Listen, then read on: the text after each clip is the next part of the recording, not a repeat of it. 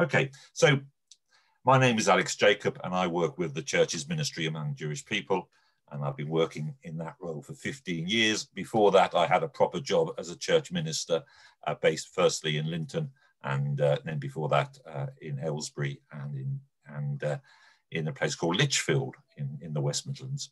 So let's move to the next slide, and so we'll just move forward to the next one. There we are. Thank you, Rufus. So I just want to get started on digging some foundations. Now, for some of you, this will be very familiar and it'll be a bit of a reminder, and that's absolutely fine. For others, this will be new. Don't worry, there's not going to be an examination at the end, but I just want to give a few bits of foundations to begin with. So we're looking at the letter to the Romans, and we know that is written by Paul. Some scholars, some Bible teachers question Paul's authorship for some of his letters. There's 13 letters in the New Testament which are ascribed to Paul, and some people question some of those, but nobody has ever questioned the authorship of Romans by Paul. So, you know, it's uncontested by anybody that Paul is the author of this letter. But if you look in Romans 16, verse 22, he also had a secretary, somebody to help him write that, a guy called Tertius, and so he also sends his greeting. So Paul is the author, but in one sense he was supported in that authorship by his secretary Tertius. Now he's writing probably from Corinth around about the year 57. So this is probably during Paul's third missionary journey. Again, you know, you read different commentaries and they may be one or two little tweaks around that date, but I think most people accept from Corinth around 57. Now that would place this letter right in the middle of Paul's teaching ministry. Most people would feel that Paul's ministry began around about the mid-40s. And we had the reading from Acts, which Mandy read for us at the beginning, which talked about Paul giving his testimony. So he had this incredible encounter with the risen Lord Jesus on the road to Damascus. He then had a period to process all those changes in his life. And then he began a number of years later with a public ministry. And the first letter which he wrote in the New Testament is probably the letter to the Galatians. Some people might argue Thessalonians, but this would be around about 48 AD. And then the last letter Paul wrote, I believe, is the second letter to Timothy, around about 68. So you've got about a 20-year window when Paul is traveling, teaching, writing on a very large scale. I mean, he's many missionary journeys, many letters. We have the 13 which are recorded in the New Testament, but it's almost certain he wrote and shared much more widely than the simple account we're given in the book of Acts. So the book of Acts just gives us, I suggest, the tip of the iceberg of his ministry, but it's a useful structure. So this is right in the middle of his ministry when he writes this major letter. The third thing I think just to say when we're establishing the foundations is that we often think of Paul as an apostle, someone who is sent to the Gentile world, the non-Jewish world, out to the nations. And that is certainly true. Paul is rightly described as an apostle or the apostle to the Gentiles. But he's also more than that. He's also a prophet within Israel. And I think this dual role is really important. If we're going to understand Paul correctly, we need to hold those two things together. Yes, of course, he's the apostle to the Gentiles, but he remains a prophet within Israel. He speaks to his own people. He gives a critique of Israel, a critique of Torah from an insider's perspective. And I think sometimes when people preach on Paul, they're giving you the impression that somehow, he left behind his relationship with Israel. He's completely committed to the Gentile world, and his Jewish heritage means very little at all. I think that's a misreading of Paul. I want to say Paul has a dual role, and throughout his life, throughout his ministry, he remains as a prophet speaking into Israel, and he also is an apostle going out to the Gentile world. And I think that double role is really important. The other thing to say about this letter, it's a very specific letter which helps prepare the ground for Paul's intended visit to Rome. We know from Romans 15, verse 28, that Paul is planning to use Rome as a kind of stepping stone in order to go to Spain. Paul, because he is sharing the gospel to the ends of the world, he wants to go to Spain, because Spain is probably the edge of the known Roman Empire at that time. So he is saying quite clearly, I want to share a blessing with the church in Rome. I want to learn from you. I want to minister to you. But I'm also looking for your support to help me to go from Rome all the way to Spain. We don't know from the New Testament if Paul made that journey to Spain. We're not sure. But certainly we know that was his intention. So it's a letter which is kind of personal to the church in Rome, and it's personal about his plans to visit Rome and then to go on to Spain. But it's more than that, because the church in Rome was not established by Paul. He was not the founding apostle. Many people in Rome didn't really know much about him. So Paul also shares about himself, but most importantly, he shares about the gospel message which he is seeking to make known.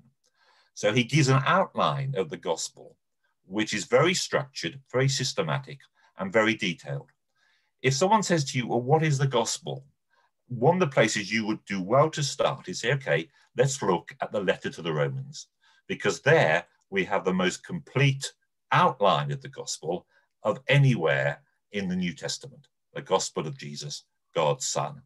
So it's a very, very wonderful letter because it has this detailed information.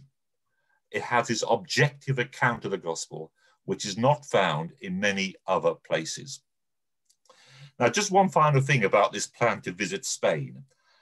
Some scholars make a connection between Jonah and Paul. Jonah is a prophet in the Old Testament.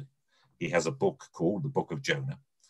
And it's interesting that Jonah is sent on a mission journey, and he goes in the opposite direction. He actually wants to flee from his calling, and he goes in the opposite direction. He heads for a place called Tarshish, which was in southern Spain.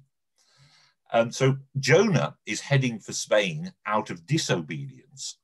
And now, some 800 years later, Paul is going to Spain for the right reasons, to share the gospel. So I think there's an interesting kind of parallel or contrast between Jonah and Paul. So anyway, we don't know if Paul got to Spain, but we know that was his intention. So let's just move on to the next slide.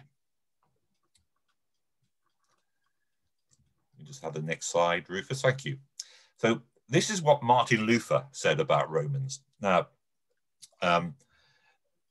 Martin Luther is a kind of mixed character in terms of Christian-Jewish relations, and we won't have time to go into all of that, but his commentary on Romans is seen to be one of the great classic commentaries of the church.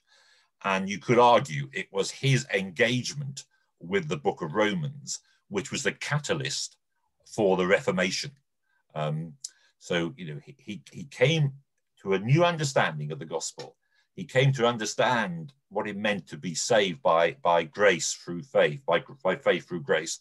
He understood that, what it meant to be justified. And he had that inner experience of God's forgiveness, which he interpreted through the letter to the Romans. And this is what it says about this letter. It is a true masterpiece of the New Testament and the very purest gospel, which is well worthy and deserving that a Christian should not only learn it by heart, word for word, but also that one should daily deal with it as the daily bread of our souls. For it can never be too much read or studied, and the more it is handled, the more precious it becomes, and the better it tastes. That's a wonderful kind of affirmation of this letter from Martin Luther, and he's challenging us to learn it word by word. Now, that may be a bit ambitious for us tonight. We're not going to try and memorize it word by word. But what he's saying is, look, if you've got time to do some Bible study, where would you want to start? He's saying, please consider starting in Romans. Just to give a little plug, I produced a new CMJ book last year, which is called 60 Days with Romans. And that may, if you're new to Romans and you want to get into this, this might be a good way in. So that's available from the CMJ bookshop. So Martin Luther, incredible, important character in the Reformation of the church, and that's his kind of advocacy for the book of Romans. Okay, let's just move on to the next slide. Thank you, Rufus. Okay, you may know that the Church of England produced a major report on how the church relates to Jewish people, how Jewish-Christian relations are developing. It was called God's Unfailing Word, and it was a really important report. And in that report, they focused on Romans 9 to 11. And they said this: Romans 9 to 11 provides the most sustained, direct treatment in the New Testament of the question of what the lack of recognition of God's work in Christ on the part of most Jewish people means for the theological understanding of the Jewish people collectively as Israel. So what I think they're saying in that big study they did in 2019 was, whatever you understand or whatever you don't understand about how the church relates to Israel, how Jewish believers relates to Gentile believers, whatever you make of this kind of stuff, really where you got to start is Romans 9 to 11. You know, we may have disagreements about how we interpret it, but unless you've done the work on Romans 9 to 11, you can't really engage in that kind of discussion. So there's some really good things in that report, but there's certain things which I think I would want to challenge. And that challenge and that engagement comes partly from an engagement with the book of Romans, particularly Romans 9, 10, and 11. If you've been coming to Hepzibah for many years, I'm sure you've had lots of teaching on those chapters, because it is kind of foundational to so much of what we're trying to share and explore and find out more about. So this just gives some background to why Romans is important. Now, if we move on to the next slide. So when you're reading any book, and I think it's particularly true when you're reading a Bible book, it's like putting on a pair of specs.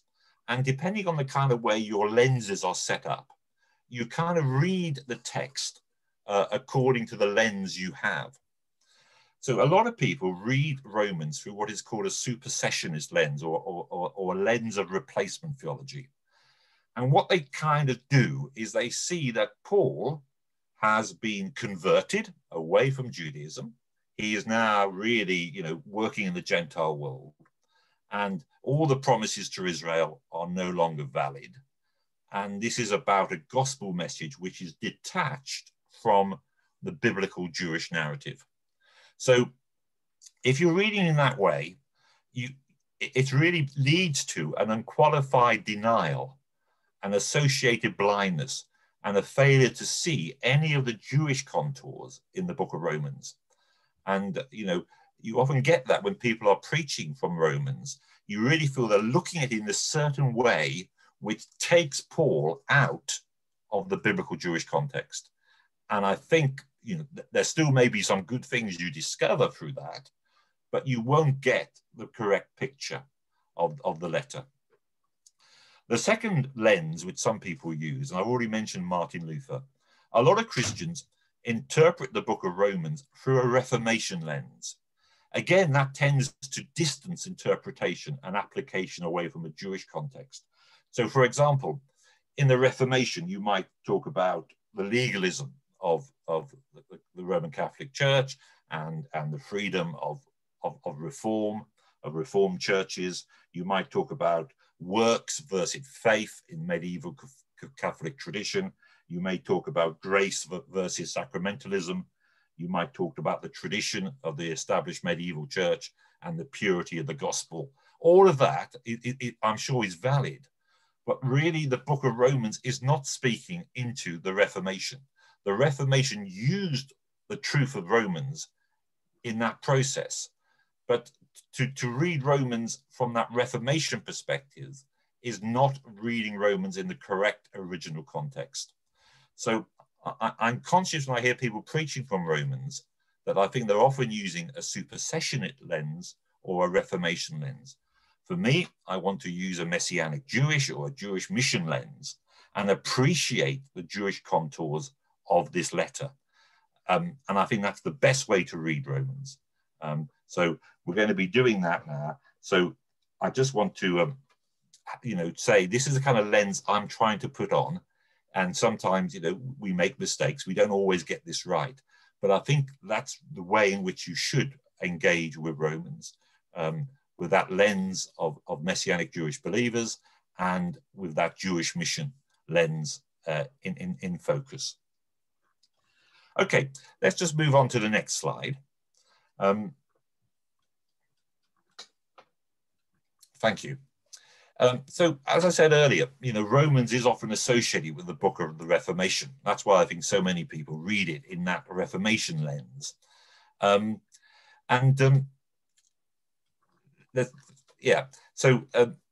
you. Yeah. So just to say that this is a quote actually here from a guy called Eugene Peterson, who actually wrote the Message Bible. You may have heard of him.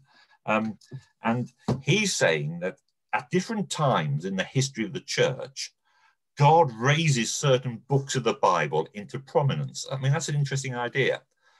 So, for example, he argues in this book that in the time of Augustine, the key book was the book of Genesis. That provided the foundation to engage with a decadent and wrecked Roman Empire. Later on, he talks about Songs of Songs, speaking into the eroticism of the 12th century. And then he says Romans spoke into the Reformation. And that's why so often we deal with the book of Romans in that Reformation lens. And he says, that's good, but we shouldn't be doing that now. Out of interest, you might just want to ask yourself this question. What book does Eugene Peterson say is the book for the church today in the 21st century? It's not Genesis. It's not Song of Songs. It's not Romans. It's actually the book of Revelation. He's saying that is the book for the 21st century church.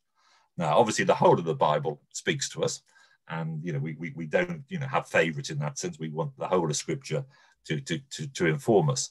But he's convinced that the book which is going to define the 21st century church is our engagement with the book of Revelation, just as the 16th century church was transformed by Romans, and he would argue the 12th century church by the Song of Songs, and the early church under Augustine engaging with the promises of Genesis.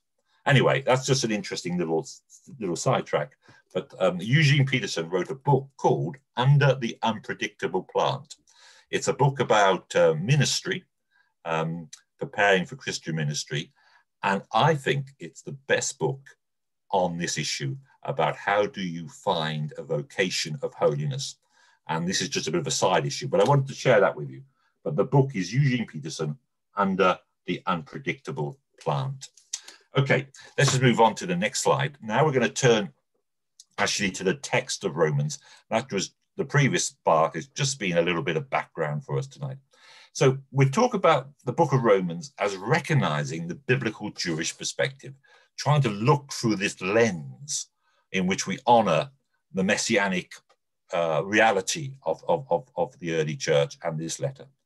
So why is it a biblical Jewish book? Why do we see a biblical Jewish perspective? Well, firstly, it's written by a Jewish man, Paul, about a Jewish man, the gospel of Jesus, who proclaimed the message of the kingdom, and the method of response is personal discipleship.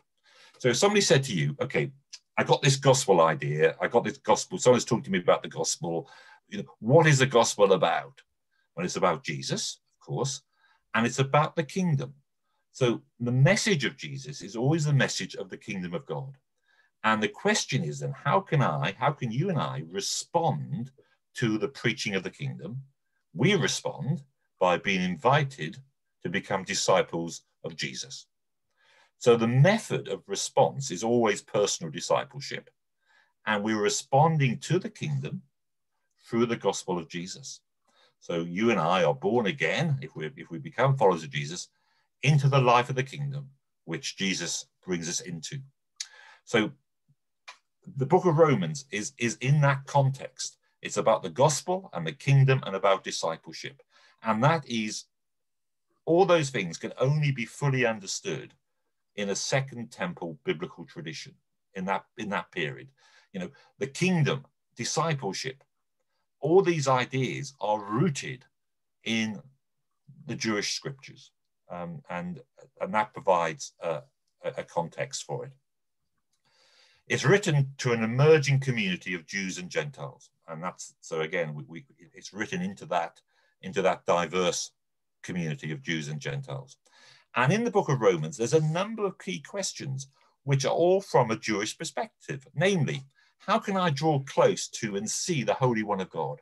How can I experience and know a righteousness rooted in faith, as proclaimed by the prophet Habakkuk? Now, the teaching of, you know, the righteous shall live by faith belongs not to Luther, but of course, generations before. It goes right back to the time of Habakkuk. So it's written about the promise of faith through the prophet Habakkuk as lived out by the patriarch Abraham. And the question really is, how can Gentiles share in the covenantal gifts of Israel? These are questions which are addressed and based upon the Jewish scriptures. So, I mean, just that general overview of Romans reminds us that this is a book which has a clear biblical Jewish perspective. About 39% of Romans 9 to 11, for example, are quotations from the Jewish scriptures.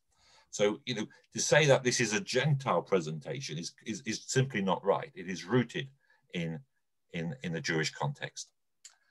Okay, let's just turn then to the next slide. Just move on to the next one if we can. Brilliant.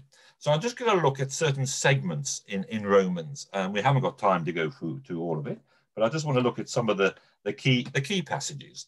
So, for example, let's focus on Romans 1 to 17. So in the first 7 verses here, as you open the book of Romans and you're trying to see it in this Jewish lens, we know that the gospel is rooted in the promises and the people and the prophecies of God as told in the Holy Scriptures. So, for example, you know, Jesus is presented in terms of his humanity as a descendant of David. Paul makes the same point in his final letter in 2 Timothy chapter 2. Now, this gospel stuff is transformative new news, yet it is woven into the eternal plan of God. Paul always emphasizes the continuity of the gospel while also declaring and exploring a profound discontinuity, which brings into focus new realities, new hopes, and new relationships. So for Paul, this gospel stuff, this stuff of the kingdom, this stuff about discipleship is connected with all which has gone before. It's an ongoing, unfolding story, yet it's also wonderfully new. And I think that's the kind of balance we have to hold together. So Paul holds together this continuity and this discontinuity. He also holds together the universal nature and the specific nature of God's salvation.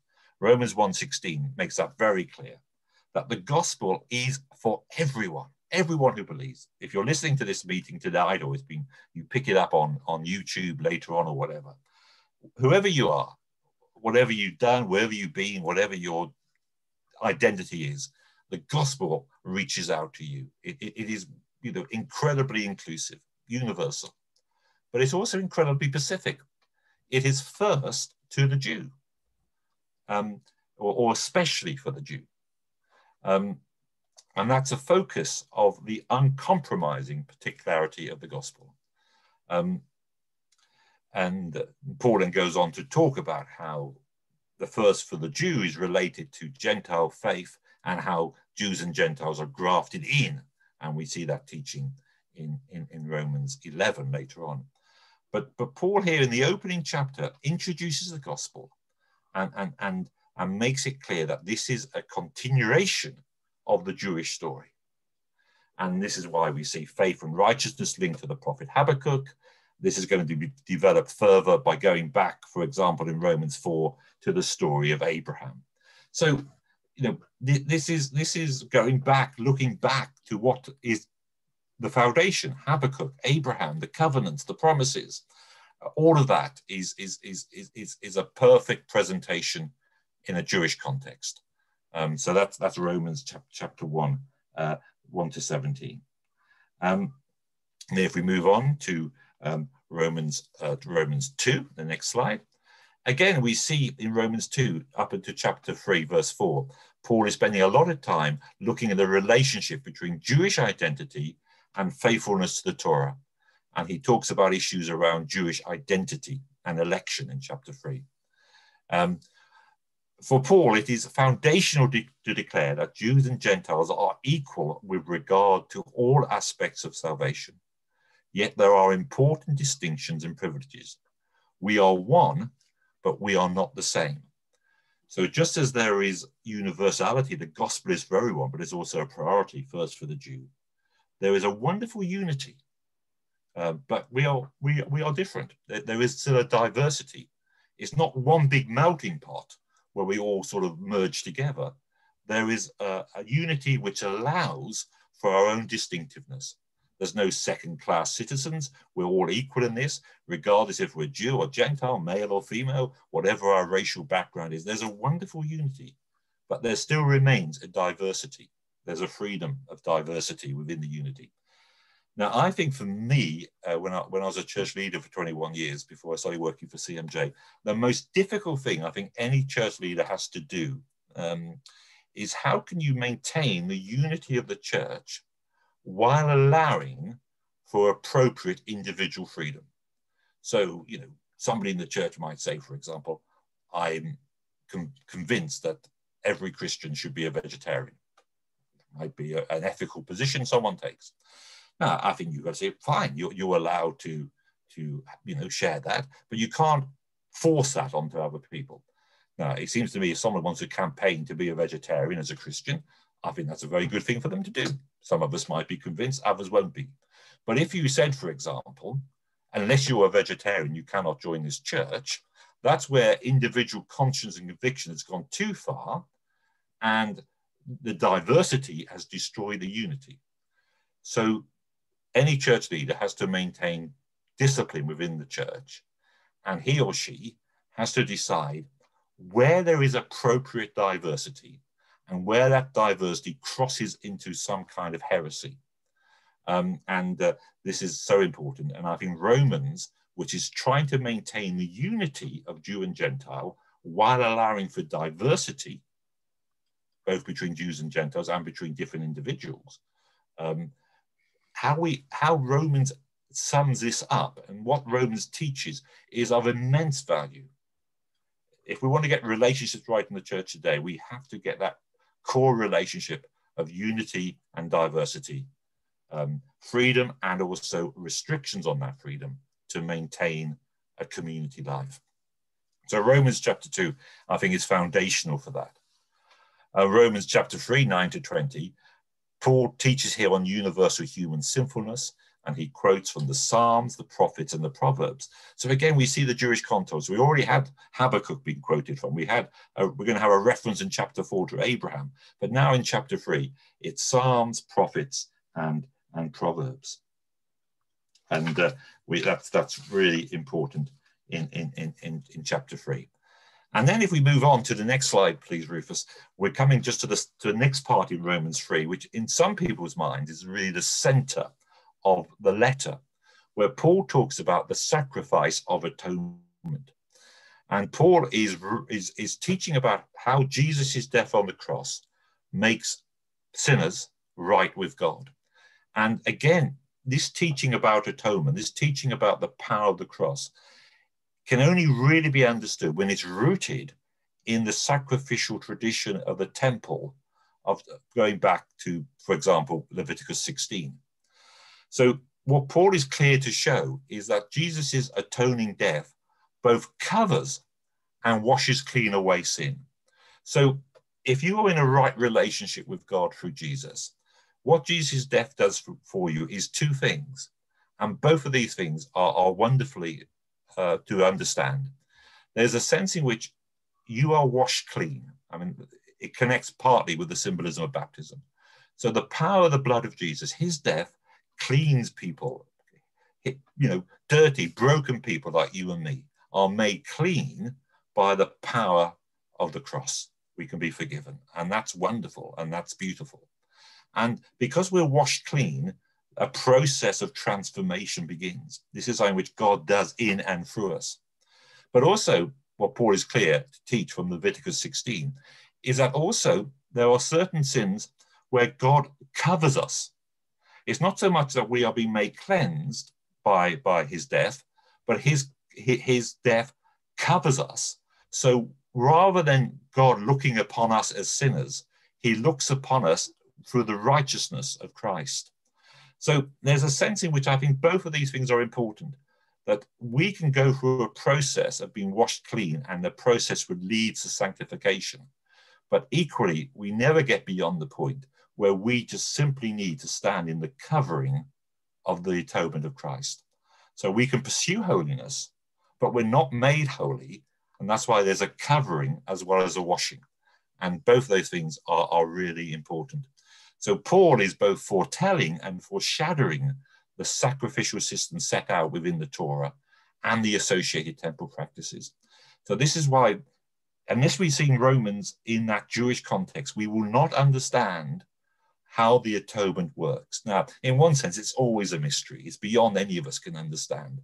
But by engaging with Leviticus 16, we see both the cleansing and the covering, which is foundational, I think, to a healthy sense of what it means to be forgiven. So that's really important. Again, looking in Romans chapter 5, we see that Paul is using an interpretive method made popular by one of the rabbis. It's a well-established method in which he takes an example and he says, from this first point, how much more will God do something else? So it's a well-known rabbinic teaching method. And we can see that throughout Romans 5 and in Romans 11 as well. But of course, it's also used in the ministry of Jesus. So, when Jesus talks about, the Holy Spirit, he talks about, as a loving parent, you know how to give good gifts to your kids. You made them pancakes this evening, you've been a great parent. But how much more will, God give the Holy Spirit to those who ask him? You start from the smaller principle and then you apply it to a bigger principle about God's character. So again, the interpretive method, the teaching method of Romans 5 makes sense if you read it through the lens of the rabbinic tradition and, of course, the tradition of Jesus himself. So that's really, really important as well. So just move on to the next slide, please.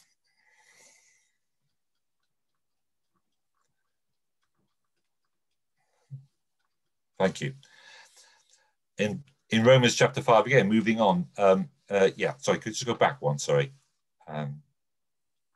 Just go back one. That's it, perfect.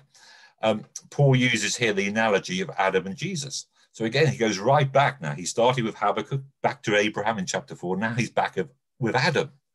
And his analogy based on contrast. Now, I think when Paul talks about, the new Adam or the second Adam, he's not actually teaching original sin. And I think this is where, again, sometimes if we're not seeing it in a biblical Jewish context, we're putting on a Reformation principle, which is there. And I think here, I think some people make more of this passage in Christian theology than is actually there in Paul's writing in Romans 5. This is quite a complex issue, and we won't have time to go through it tonight. But if you are interested in what does Paul mean about the sin of Adam, I think a really good place to look at that is David Stern's New Testament commentary. He actually devotes nearly 20 pages or so to that argument.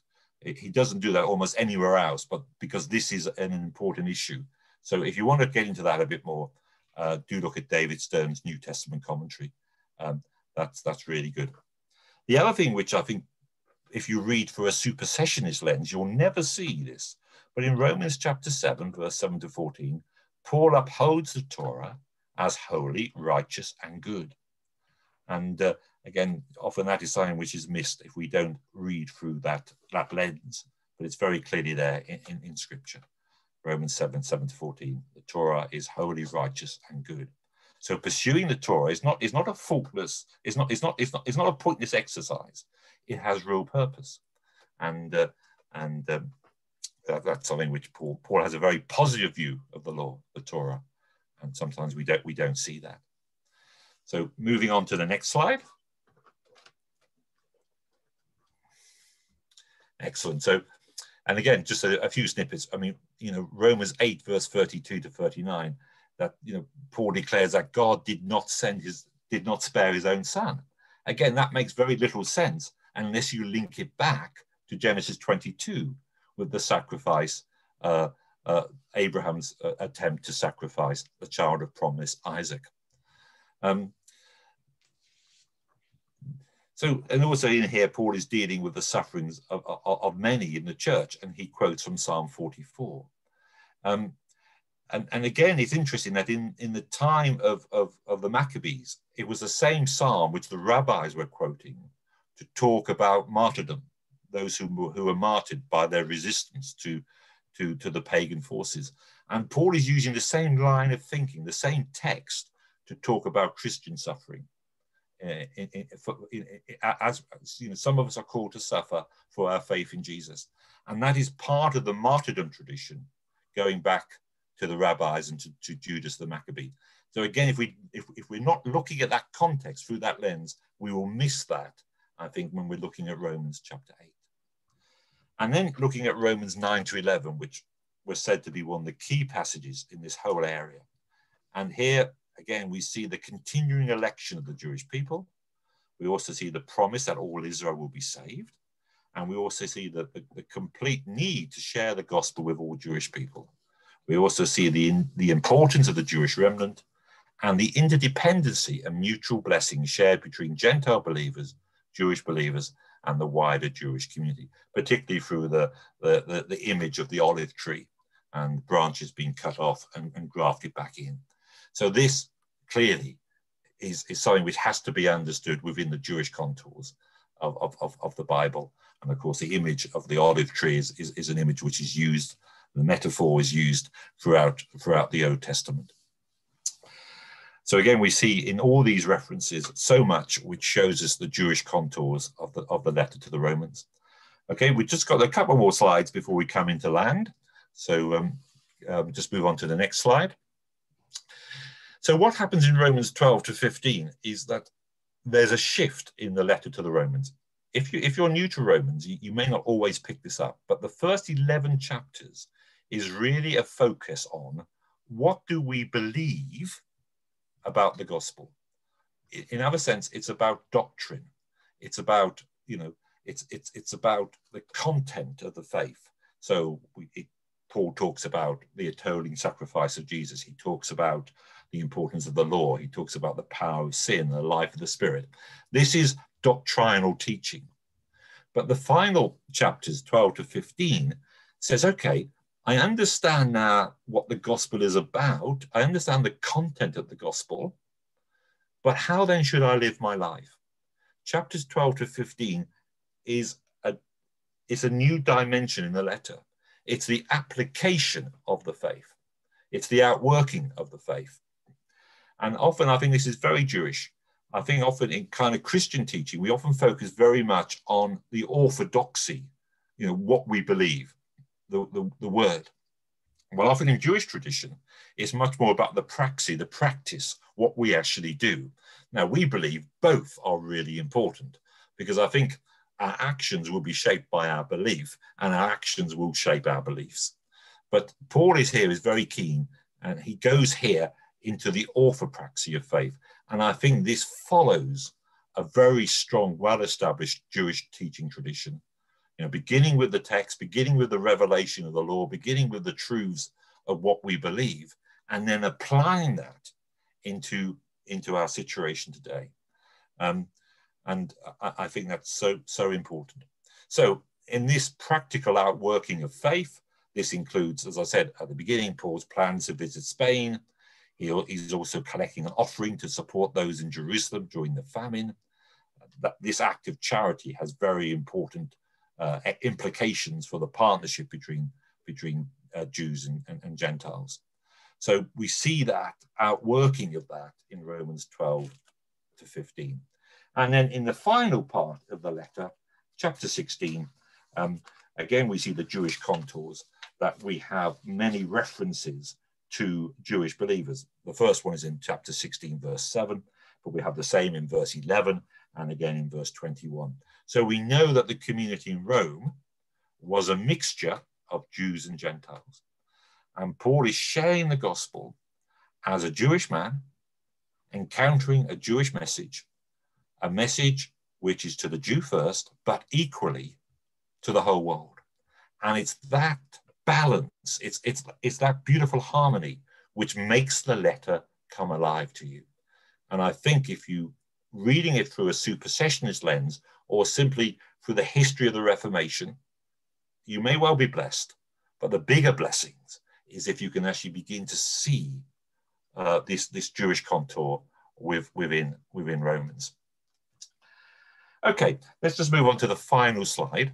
And thank you for listening so well tonight. I know I find sometimes listening and teaching on Zoom is not quite as easy as doing it live. But why is this important? Well, I think what we're trying to do is to build bridges, particularly in reaching out to our Jewish friends, in some cases our Jewish family, in our Jewish communities with the gospel. We're trying to build bridges, and we're trying to remove obstacles. And seeing and celebrating and teaching the Jewish contours of the gospel, particularly here in the book of Romans, but also, of course, in Matthew, Mark, Luke, and John, helps to build bridges, and it removes obstacles in Jewish evangelism. It also helps the ongoing reformation and renewal of the church. So the good news we share, the gospel, is the outworking of the abiding covenant. So when we're sharing the gospel with a Jewish person, we are saying, this is part of your story. This is not an alien import. Despite, sadly, the church's long history of anti-Semitic attitudes and a largely Gentile agenda, the core message, the foundation, is the completion of the Jewish story. It is, you have a home ground advantage here, because this is your story. This is the abiding covenant.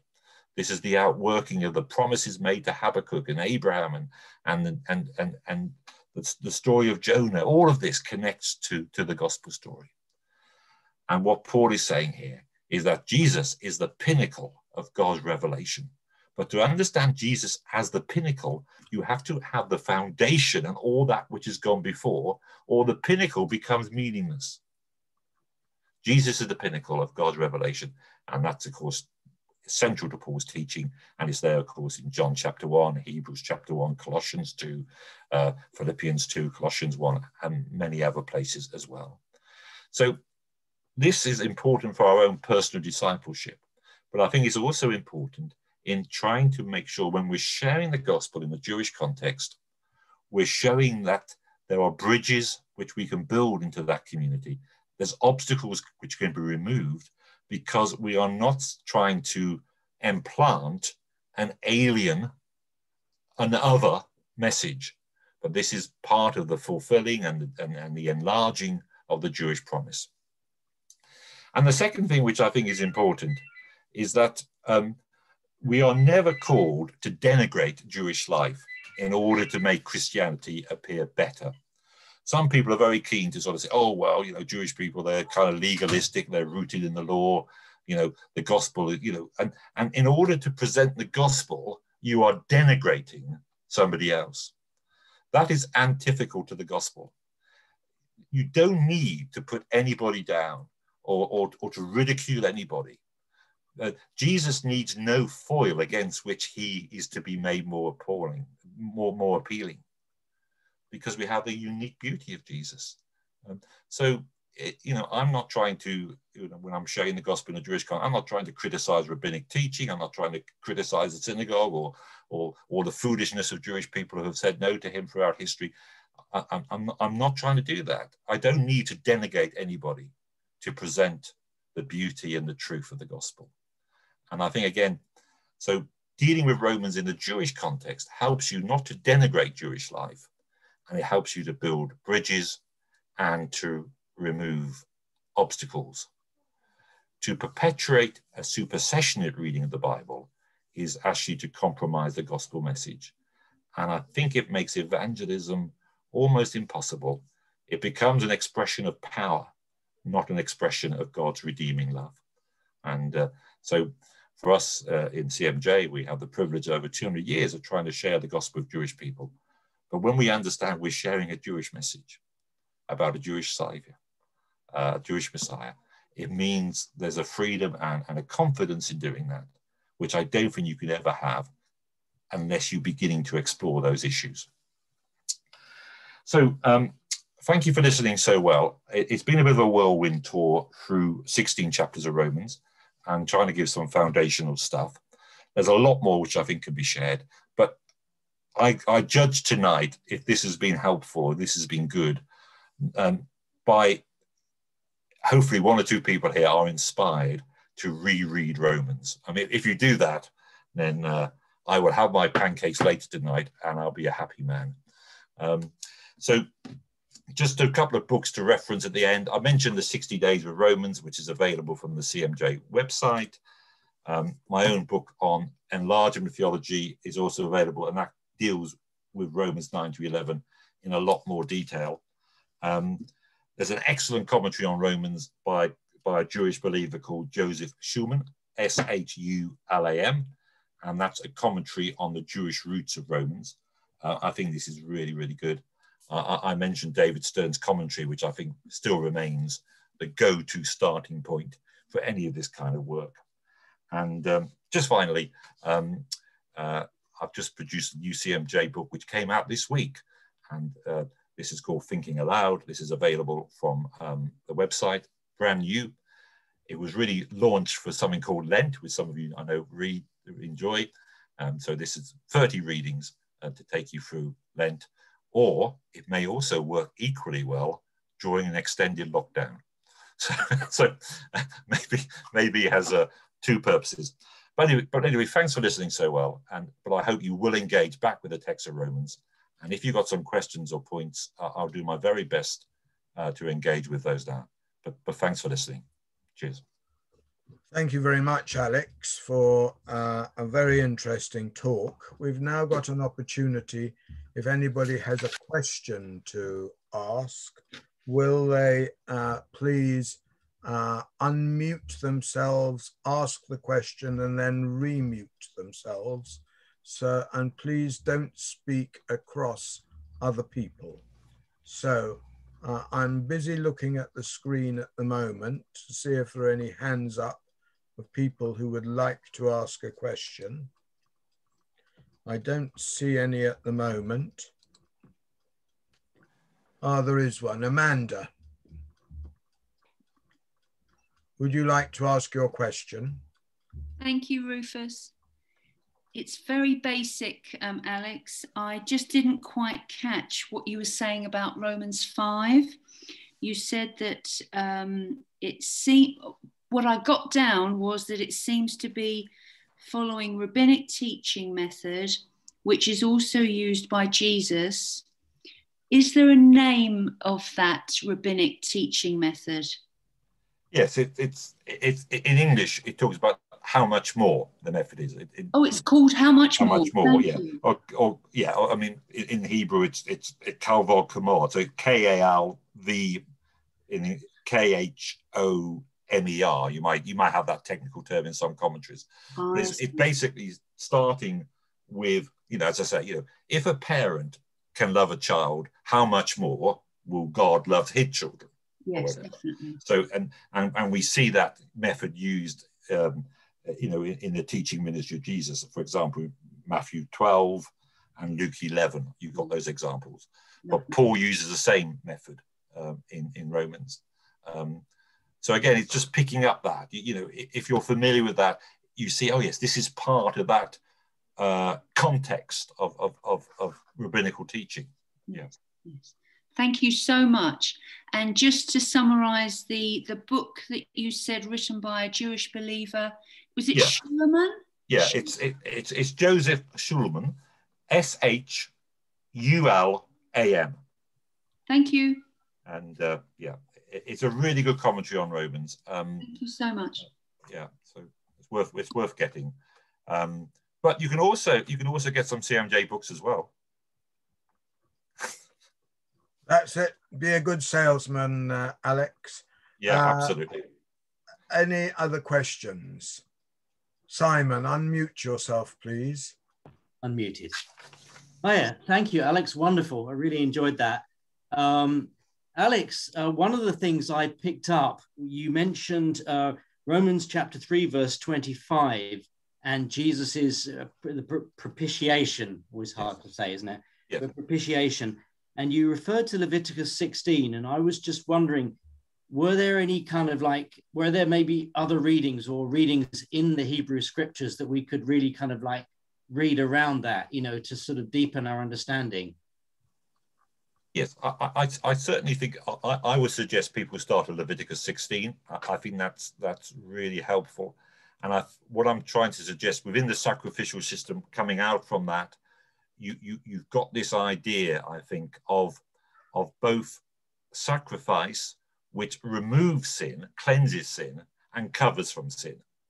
So I think those two aspects are really important. And then I think you can also, as you go deeper into that, I think this idea of the tabernacle, you know, this idea that God comes and dwells with us. In the temple, you've got these different gradients of holiness. You know, you've got the outer courts and the inner courts, and you're coming into the Holy of Holies.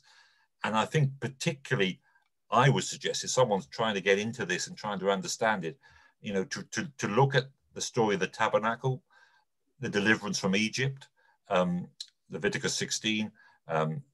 Some of the Psalms are particularly strong on that as well.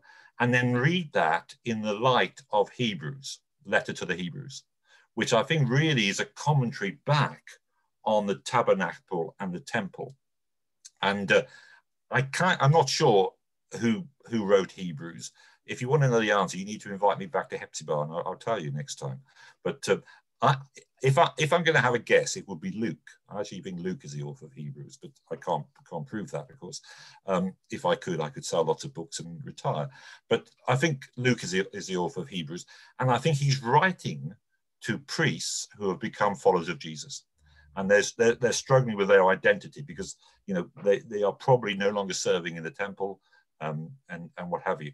So I would, Simon, I think I would do the work on Leviticus, look at some of the passages in Exodus, and I think focus on the tabernacle and the temple and the traditions around that, and then read back from Hebrews, the letter to the Hebrews. I think that'd be really helpful. I think the other thing which are kind of clear in the big picture of the Bible is that God comes and dwells with us. So we have the temple, so the tabernacle first, and then the temple, which in a sense is how God meets us. So the temple is central to Jewish biblical life. But when the temple was destroyed in AD 68 to 70 during the Jewish revolt by the Romans, the destruction of the physical temple in one sense was really destructive for the Sadducees, the Jewish community associated with the priesthood. I mean, nobody really survived from that point, that movement. The Pharisees, the more rabbinic tradition, was able to recalculate their theology There's no longer a temple, but guess what? There's still the scriptures, there's still the synagogue. So Pharisaical Judaism, what you might call rabbinical Judaism today, is a Judaism which is re-evolved post the temple. The destruction of the temple is bad news, but it's not the end of their story, because they can recreate something. And that's what Pharisaical Judaism is. It's a recreation of Judaism without the sacrifice, without the temple. Now, Messianic Judaism or Christianity, the destruction of the temple is not the end of the story. And in some ways, it's not even difficult. In one sense, it is kind of good news, if you can use that, because what Jesus is saying is that his body is a metaphor of the temple. And more importantly, and this is going back to the point of holiness, you and I become the temple of the Holy Spirit. So there is this journey from a physical temple to a spiritual temple within the lives of believers. And I think that's part of the bigger kind of atonement story. And Paul is very strong on that in Romans. And again, of course, in Corinthians, you know, he talks there, you know, about he who had no sin, you know, became sin for my sake. And he talks about the covering and cleansing of Jesus. And he talks about we become the temple of the Holy Spirit. And I think that's the big picture. And I think we miss that unless we do the work with the Old Testament temple and traditions. Sorry, Simon, that was a very long answer to a very, very good question of yours. Sorry. Right. One final question then, before we go into time of prayer. I see David's hand up. Will you unmute yourself, David, please? Well, it's not so much a question, but to reinforce what you said, Alex, about the question of sacrifice for our sin, the guilt issue, and the covering issue. It's reflected in the Jewish year, because the Passover is to deal with our personal sin. Christ died for us, the atoning work of Christ for us personally.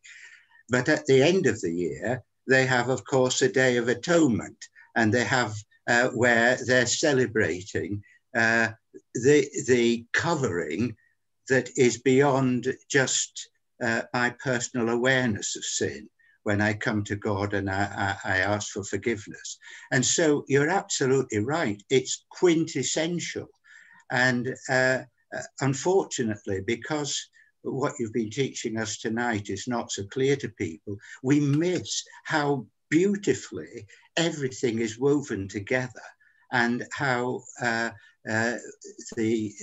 Judaism is fulfilled in the gospel, and the gospel is fulfilled in Judaism. It's a wonderful thing. Thank you, David. And I think, you know, this is one of the strengths of a group like this, is that this is where we can explore. It's a safe place to ask questions. Some of them are, you know, different stages on the journey. But I think when we see those connections, as you rightly say, David, you know, it is beautiful, and it's also, you know, awe-inspiring, isn't it? Yes. And we feel incredibly humbled. And you know, the more we find out about all of this, the more we want to know. You know, we're aware that we never get beyond being disciples. We all just continue learning, and there's so much more to discover. And I think connecting with the festivals and the liturgical Jewish year, I think that brings real insight to this as well. But maybe that's a talk for another day. But we'll have to be inviting you back, Alex. I can see that. Yeah, or I think David would do that much better than I would. Well, there's an idea. We'll have to talk to David there. Right. Yeah. Alex, what are your 3 subjects for prayer? Okay, just 3 things connecting to the ministry of the church's ministry among Jewish people. This remains slightly confidential, so don't sort of, you know, tell the whole world and its wife if you can help it. But we are planning a major outreach